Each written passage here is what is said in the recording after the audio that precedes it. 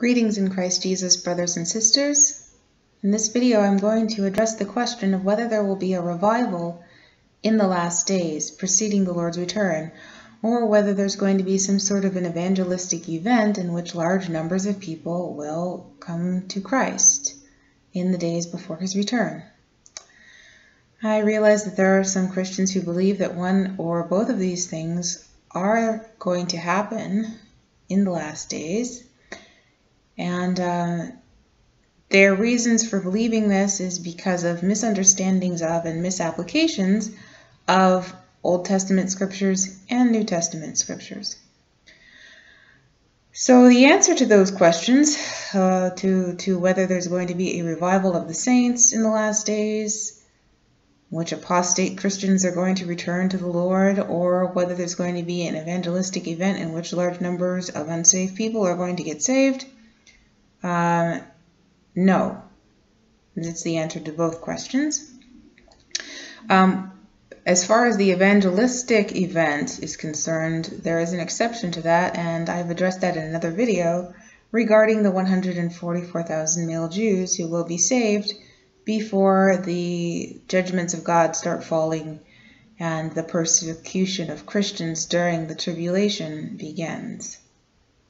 But apart from them, no, there isn't going to be a large number of people coming to Christ in the last days. I'm only going to address two scriptures that I think may be misleading people concerning these, concerning this matter. One of them is in the second chapter of Acts, in which the Apostle Peter quotes the prophet Joel speaking about the last days and the pouring out of the Spirit in the last days. At the beginning of that passage, Peter makes it clear that he is speaking about events that are currently taking place. He says that he is quoting Joel and saying that what Joel was speaking about is referring to events that are taking place at that time, which they were. Obviously, not everything in that prophecy has been fulfilled. It goes on to talk about the signs that precede the coming of the Lord, which are the same as the signs that are described in the book of Revelation. But as far as the evangelism is concerned, large numbers of people coming to the Lord, that's already been fulfilled. So, and again, the 144,000 male Jews being an exception, there aren't going to be large numbers of people coming to Christ in the days before his return. Another scripture that people may be confused about, that they may misunderstand, would be Revelation chapter 12, talking about the two witnesses, the two prophets who are going to be prophesying during the tribulation. But there's no mention of those two men being evangelists or preaching the gospel. It says that they're prophesying during the time. It does not say that they're preaching the gospel, nor does it say that large numbers of people come to Christ as a result of what they're preaching. It does say that the people want to kill them and that they hate their message. So be careful not to read things into the scriptures that aren't there, because that doesn't say anything whatsoever about these two men preaching the gospel. And obviously it does tell us what the people's reaction to what they prophesy is going to be.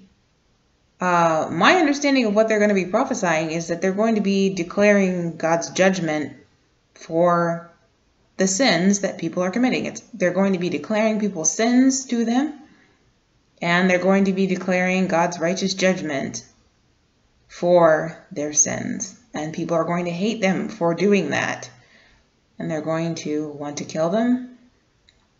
So there's no mention whatsoever of these men either preaching the gospel or of people receiving the gospel on account of their prophesying.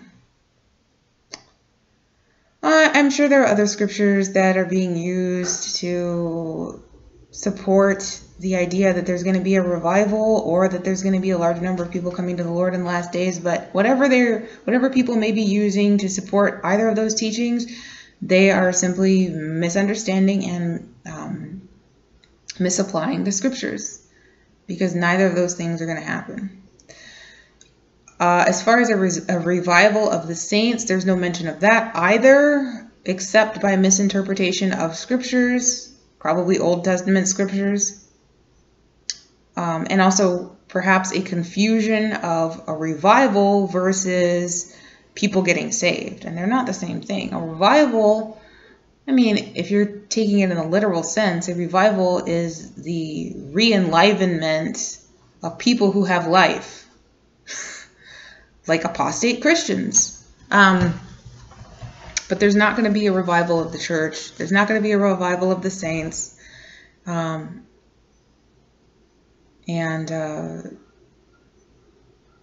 Christians who are taking scriptures that talk about the salvation of unsaved people and applying those things to Christians, you know, again, people getting saved, being quickened, is not the same as people being revived. Like the church in Sardis, they needed to be revived.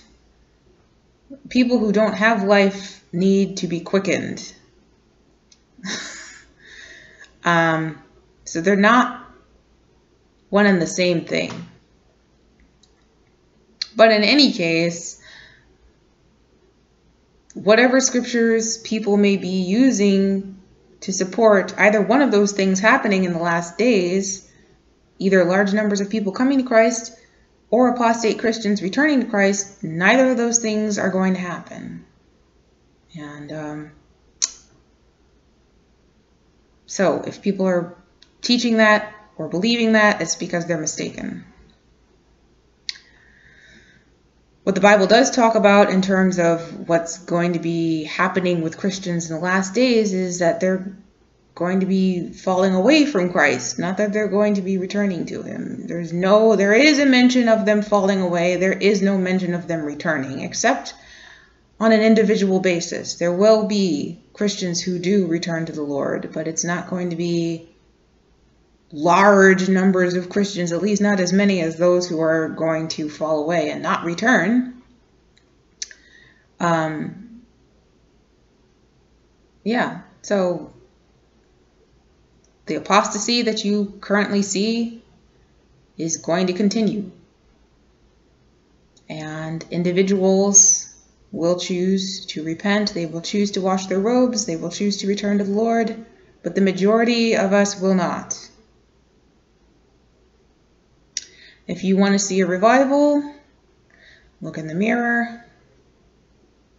And if you need to repent, if you need to change, then you make the choice to do that today.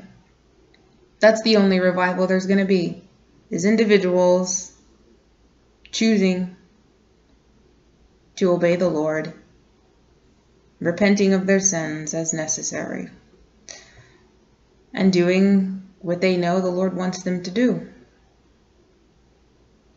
So that's the answer to that question. And if you want to see the revival, be the revival.